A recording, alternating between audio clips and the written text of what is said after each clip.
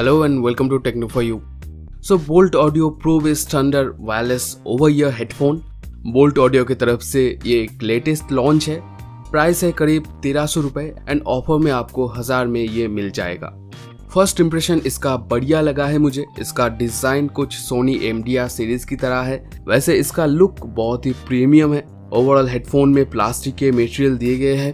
Headband में एक silicon cover दिए गए हैं जो सॉफ्ट है। ये एक ओवर ईयर हेडफोन है, सो ड्राइवर साइज में थोड़ा बड़ा है। इस हेडफोन का ईयर कप्स मुझे बहुत पसंद आया है। ईयर कप्स बहुत ही सॉफ्ट है और हेडफोन का वेट भी ज्यादा नहीं है, सो आप जितना टाइम चाहे इस हेडफोन को यूज कर सकते हैं। इस हेडफोन का हेडबैंड आप अपने फिटिंग्स के हिसाब से बढ़ा सकते हैं या घटा सकते हैं। ये एक फोल्डेबल हेडफोन नहीं है, सो एज ट्रैवल हेडफोन आप इसको यूज नहीं कर सकते हैं। सो प्राइस के हिसाब से build quality, design and material अच्छे दिए गए हैं।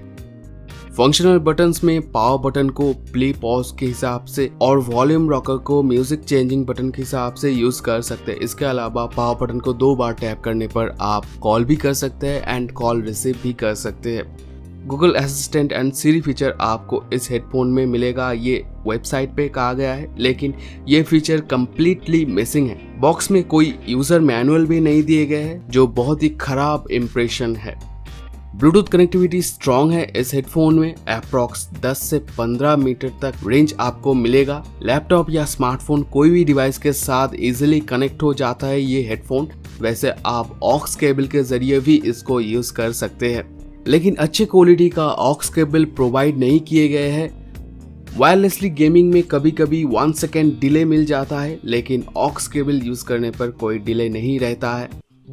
करीब 1.5 से 2 घंटे चार्ज करना पड़ता है इस हेडफोन को और प्लेबैक आपको 70% वॉल्यूम में 6 आवर्स और 50% वॉल्यूम में 8 आवर्स तक मिल जाएगा। माइक्रो USB चार्जिंग पोर्ट है इस हेडफोन का एंड ये फास्ट चार्जिंग को सपोर्ट नहीं करता है, सो फास्ट चार्जर ना यूज करे तो बेहतर रहेगा। नॉइस कैंसलिंग फीचर मिसिंग है। हैंड्स फ्री कॉलिंग फीचर उतना बढ़िया नहीं है। वायरलेसली वॉइस उतना क्लियर नहीं है। अगर आप मोबाइल या लैपटॉप पे वॉइस रिकॉर्डिंग के लिए ये हेडफोन लेना चाहेंगे तो मैं कहूँगा ये हेडफोन उतना बढ़िया नहीं रहेगा एंड वीडियो कॉलिंग के लिए भी ये हेडफोन उतना बढ़िया नहीं है। जो ऑक्स केबल इसके साथ प्रोवाइड किए गए हैं उसका क्वालिटी तो खराब है, तो अगर आप कोई दूसरा ऑक्स केबल यूज करेंगे तो बेहतर रिजल्ट मिलेगा आपको। वैसे ये हेडफोन म्यूजिक लवर्स के लिए परफेक्ट है।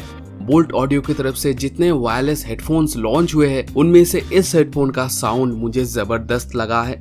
ग्रेट ट्रिबल, ग्रेट बेस की वजह से साउंड बैलेंस परफेक्ट मिलता है। साउंड बहुत ही लाउड है, लेकिन साउंड लीकेज थोड़ा बहुत आपको मिलेगा एंड ये एक नॉर्मल मैटर है, क्योंकि मिड रेंज और चीप कॉस्ट वायरलेस हेडफोन में ये साउंड लीकेज का मैटर रहता है।